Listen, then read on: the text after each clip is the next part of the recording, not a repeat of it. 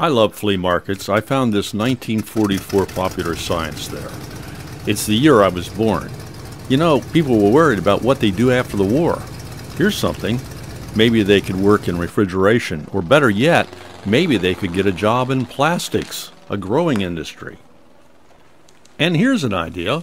How about a job in radio? Radio, the mobile media, is everywhere. But here's a surprise. How about learning how to mount birds?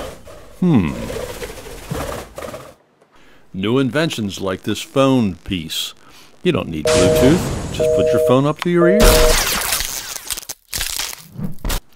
And here's a great solution for Rebecca when she wants to clean a sidewalk.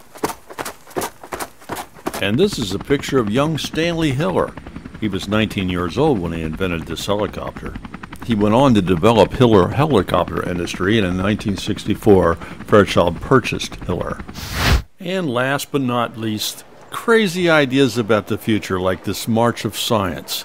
The article says there'll be flat screens with touch displays to help you locate items in the mall. Have a great Sunday.